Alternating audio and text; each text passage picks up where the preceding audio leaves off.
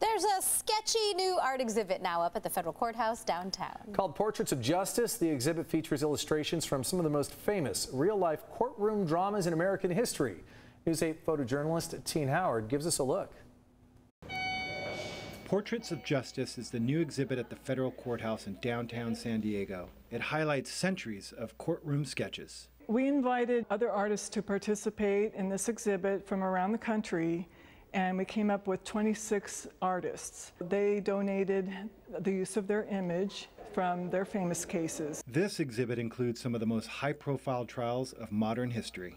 To see a drawing of Charles Manson, to see the Chicago 7.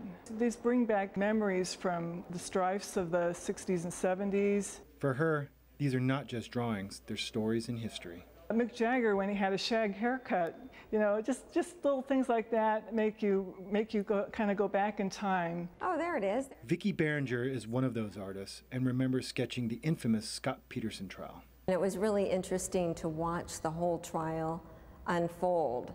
And in this particular one, I acted like I was a juror, and I didn't know whether he was guilty or not.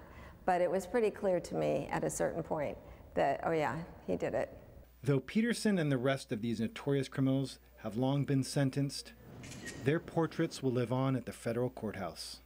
Being with all of my colleagues that are just so talented and have done such remarkable work on remarkable trials that we all have in our memory and will go down in history. And now people can come see it. Teen Howard, News 8. That is so cool. The exhibit is open to the public at the downtown federal courthouse Monday through Friday between 8:30 a.m. and 5 p.m.